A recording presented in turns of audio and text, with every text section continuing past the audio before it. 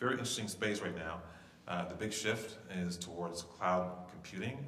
I manage some IT guys. It's very interesting to see the impact on these guys who are used to having a tight grip enterprise security, and how it's creating a bit of a panic in some ways. The fact that people like me, executives like me, are looking at outsourcing all this stuff to companies like Google. Not only is the implication just based on utilities and security, but also on applications as well. Google Apps, as you can see there, is adding thousands of companies daily. Even Microsoft is moving to the cloud, even though a huge part of their bread and butter is with their Office applications. The city of Los Angeles just migrated 40,000 of its employees to Google Apps. So did the city of Orlando as well. So you can see that there's obviously a shift happening in that space in terms of IT. Zoho is another company that's offering very similar cloud-based work productivity applications. And then Amazon S3 is quickly becoming the standard in web services simply because the bandwidth and storage costs are very cheap and the uptime is great. So it's putting a lot of pressure on executives who are looking at ways of saving money and still being able to maintain great services. And again, in IT, another big shift is the move towards LAMP stacks. It's kind of interesting because when I started off, everything was Microsoft, and now a lot of those Microsoft users are having to learn Linux and Apache and MySQL and so on and so forth. And even Apple is getting into the cloud. Apple has reportedly been setting up a $1 billion server farm in North Carolina, and they also acquired the digital music startup Lala, which is basically a cloud-based music service. And so the speculation is that it will be iTunes.com.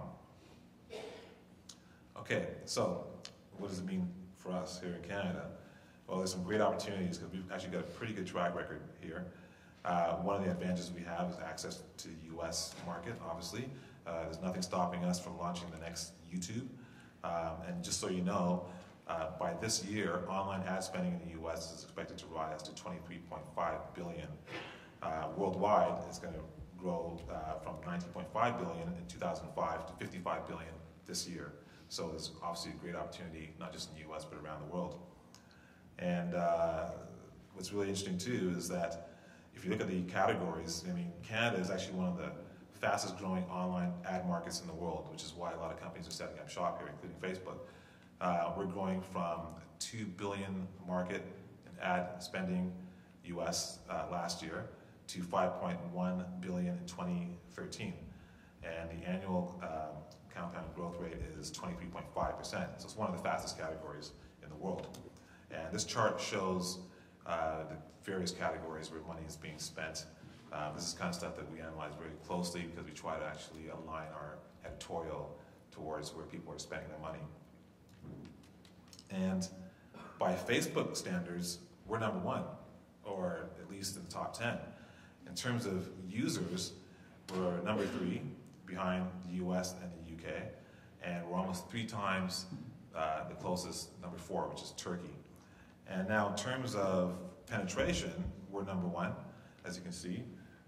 It's very interesting, almost 1/3 of Canadians are using Facebook, which is makes complete sense because what else is there to do during a long Canadian winter but penetrate? So, you know, we're hardcore Facebook users. So yeah, opportunities also include our track record, as I mentioned. We've got a really good startup track record here. There's Flickr, Stuart Butterfield, and Katarina Fake from Vancouver. They sold it to Yahoo a few years ago for about $33 million, and now Katarina is doing Hunch.com based out of New York, and Stuart is basically just kind of spending his money and having fun. And then there's Now Public, which was started by Len Brody, a serial entrepreneur in Vancouver, and also a couple other guys that I actually know and work with, and they were acquired by Examiner.com for $25 million, which is not a massive exit, but you know, at least it gave an ROI to their investors as well. And a couple companies I think will be acquired this year, just simply because they're doing very well. It's FreshBooks, an amazing product, great company. And there's another company very similar called Mint that was acquired by Intuit that makes Quicken for a pretty high valuation. So I think that FreshBooks, I'm sure that they're being looked at by some big players. And then out west, there's Nexopia, which is based in Calgary.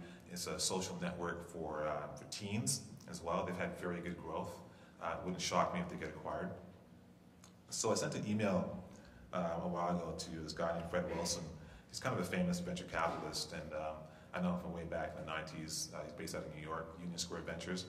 And I just asked him, what do U.S. investors think of Canadian companies? And he just said it point blank, we've got a very good reputation with U.S. VCs. So people like Sequoia, one of the most prestigious VC firms out there, are very accessible. You can actually get to them pretty straightforward. There is one small caveat, which is that U.S. investors generally like to invest in companies that are within an hour of flying time. Now, there's one really interesting opportunity that we have as Canadians that's pretty unique, actually, and it's with green IT. If you look at this chart, at the tip of the chart, those are provinces that are cold enough to offer cooling for massive server farms. And as things like carbon taxes start to take hold, the cost of keeping your server farm cool will become meaningful. There's a blogger who spends a lot of time just doing these numbers. That's where I got the chart from. And so we have this opportunity here, because you probably can't read the names here, but the top 10, the majority of them are Canadian provinces.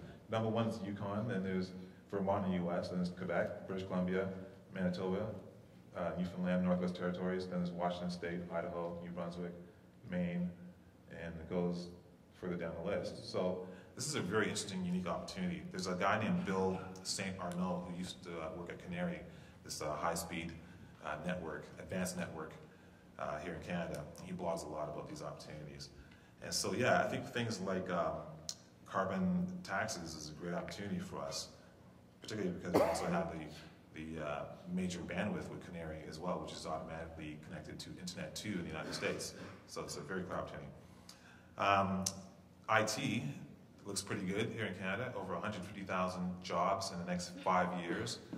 What's interesting is that I was at a conference in PEI recently, and I was told by an IT expert there that there's actually not a lot of interest. They're finding a lot of students aren't interested in IT jobs, which is kind of unfortunate because it's obviously a great growth opportunity in the next 5 years, according to the Conference Board of Canada. Okay, so on to the next really big thing, and this probably won't come as a surprise to any of you, but the next big thing, of course, is Boom, the tablet. And there's been speculation on this for at least a year.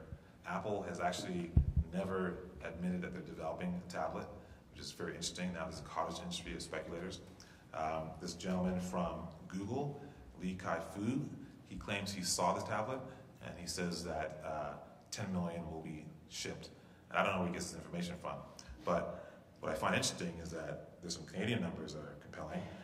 RBC Capital, which is a branch of the Royal Bank, they did a very interesting analysis that was released this week, and it was basically projecting, what kind of sales and revenue would happen at different points. And so if you look at the top line there, that's based on a price point of if the tablet is sold for $500. What they're predicting is that it would be a hit.